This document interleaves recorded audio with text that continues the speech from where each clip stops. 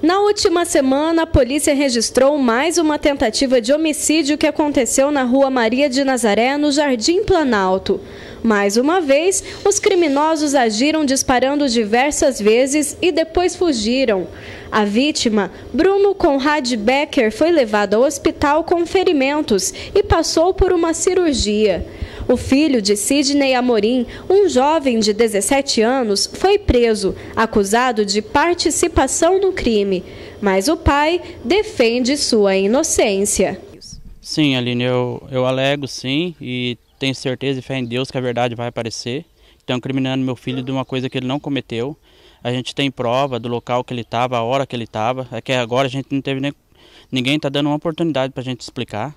Entendeu? Por isso que eu estou chamando a televisão aqui. Com certeza eu estou chamando hoje, porque amanhã eu vou chamar de novo. E a verdade vai aparecer. Porque a polícia veio no meu portão.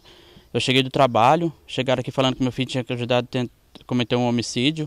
Eu liguei para ele, ele veio aqui e falou: pai, nunca que foi eu. Para começar, ele não conhece o rapaz que deu os tiros lá, e muito menos o que levou os tiros. Entendeu? E agora estão alegando por causa da cor da blusa e a cor do olho do meu filho.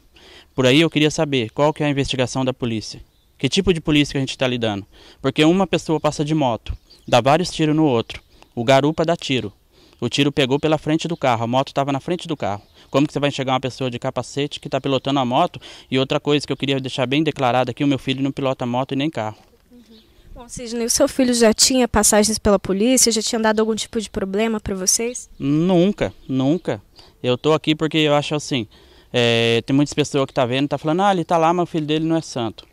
É pelo contrário, eu estou aqui para provar que meu filho é inocente. Meu filho nunca me deu um trabalho, nunca teve passagem pela polícia.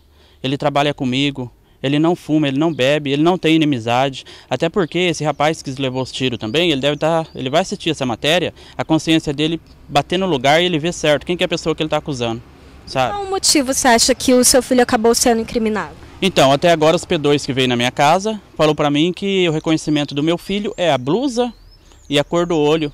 À noite, de moto, de capacete, primeiro o P2 falou assim para mim, ó, teu filho deu os tiros. Eu falei, então quero que faça o exame da pólvora na mão dele. Aí ele pegou e falou assim, não, então teu filho estava dirigindo. Eu falei, meu filho não pilota moto, nem carro, ele não sabe dirigir. Aí o que aconteceu? Para ele era o meu filho, e ele continua batendo na tecla que é o meu filho. Então eu já estou falando para ele, eu vou até o fim, vou provar que não é meu filho e não vou parar por aí. Eu vou até o fim, você pode ter certeza disso. A mãe do rapaz, Kátia Regina, confirma que a família tem provas sobre a inocência. Tenho informações, tanto que eu liguei para ele na hora, tenho certeza onde ele estava, tenho testemunhas, tenho os amigos todos que estavam com ele, então a gente tem como provar onde ele estava nessa hora. Bom, e agora fazem alguns dias já que ele está preso e acaba sendo bem difícil esse momento para a família, né? Desde quinta-feira eu não vejo meu filho, para dizer que eu não vi o filho no fórum, algemado, tá? Eu não desejo isso para mãe nenhuma. E o advogado, o que ele diz? O advogado entrou com todos os recursos que deveria, sabe? Está fazendo um belo trabalho. Só que a juíza negou o relaxamento, o habeas corpus aqui está indo para fora. E tem muita coisa no ar, tem muita coisa assim obscura, sabe? Que eles não estão esclarecendo. Sabe? Para uma blusa, uma pessoa que passa tirando, não é aquela blusa. Quantas blusas dessas tem por aí? Né? Reconhecido. E se meu filho fosse culpado, ele viria aqui no portão dar cara para os policiais? Não vinha. Agora, o que você e seu esposo pretendem fazer? A gente está aguardando, amanhã tem uma audiência com a juíza, com ele para ouvir a gente, mas da justiça nossa eu não espero nada. Nada, eu espero a justiça divina, porque com isso que está acontecendo com meu filho inocente, é justiça que não existe. Uma amiga da família diz que estava com o menor na hora em que aconteceu o crime em uma feira da cidade. Isso, eu estava com ele. Tipo, eu tava na barraquinha da frente, eu tava com ele sim. E a todo momento, ele não saiu de lá, não. Ele tá injustamente lá. Tipo, sabe, eu acho injusto o que as polícias estão fazendo, eles deviam averiguar melhor, porque é injusto isso que tá fazendo com ele. E ele é uma pessoa muito educada, nunca levantou a voz para ninguém. Acho isso que as polícias tinham que olhar mais e ver quem é realmente, com quem que eles estão lidando. Só isso. Entramos em contato com a polícia e o investigador Mauro falou sobre o caso. Na realidade não é a polícia que está acusando, porque a polícia não acusa. A polícia, na realidade, ela junta elementos e esses elementos são carreados por um inquérito policial para buscar a verdade real dos fatos.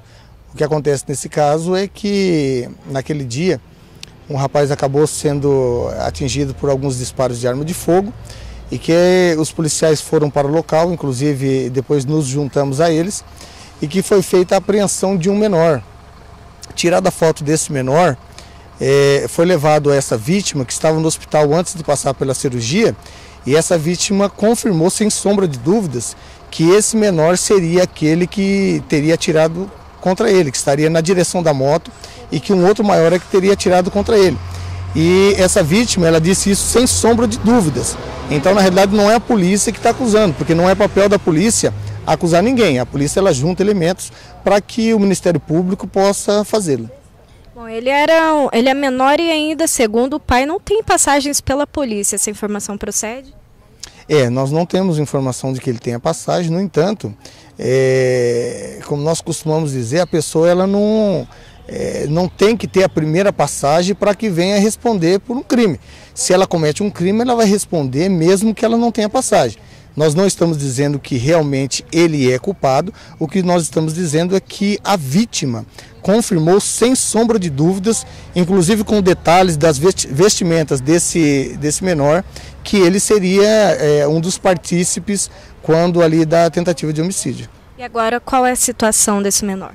Então, o procedimento, quando é menor, já sobe no mesmo dia para o Ministério Público. Esse menor já foi apresentado à promotora aqui no Fórum de Rolândia. A promotora achou por bem manter a apreensão dele, ele continua apreendido até que se decida se ele será encaminhado para internamento em outra cidade ou se ele será colocado em liberdade.